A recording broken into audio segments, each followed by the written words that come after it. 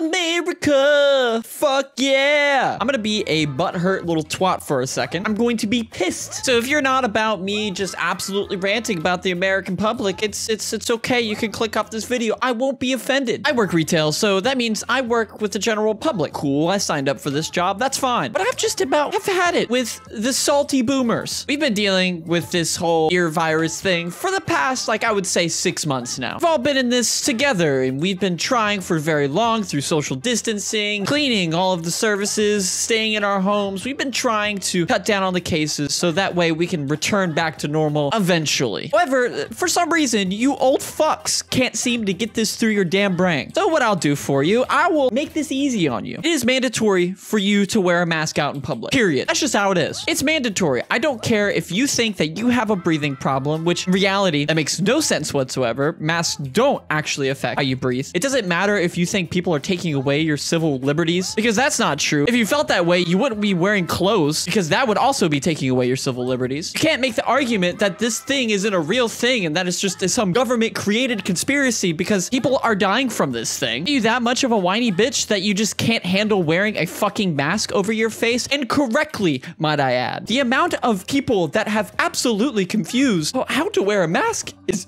bonkers to me. Let me get you hip real quick. It covers your mouth and your nose, bitch.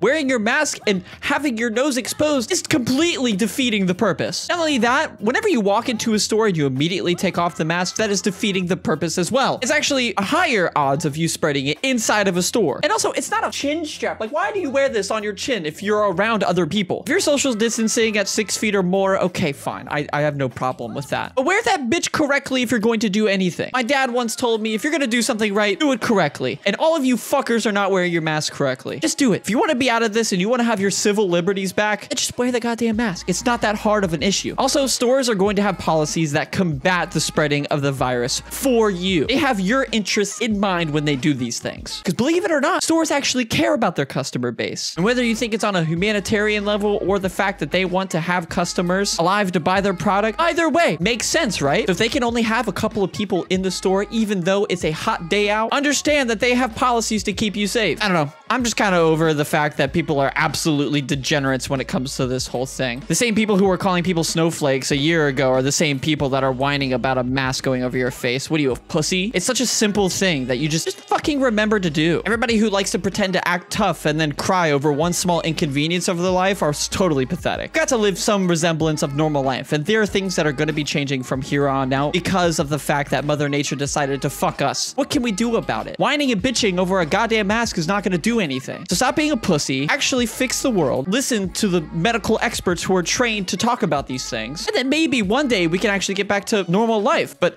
I already know I'm just sitting here preaching to the choir of people that understand these things because you people are smart. But the tiny-brained individuals are going to be stubborn and just not even hear me. So, and my game just crashed. I just had to rant real quick. That's all I had to do. It was on my mind, and to be honest, I was kind of a dickhead about it. Doesn't matter to me. Don't worry, guys. My next video will be less pissed. I just had to go off about that because just people are absolutely tiny-brained. They have the IQ of this post-it note that I try to put over my nose. The video that you see on your screen right now is gameplay of modded Modern Warfare 2. I also encountered WSD Mitch, and he gets a nuke, so that's featured in that video as well. So go ahead and tap on your screen right now. Go do it now. Your boy, SpinShootImpress, and I hope you guys have a great rest of your day, and I'm out, guys. Peace.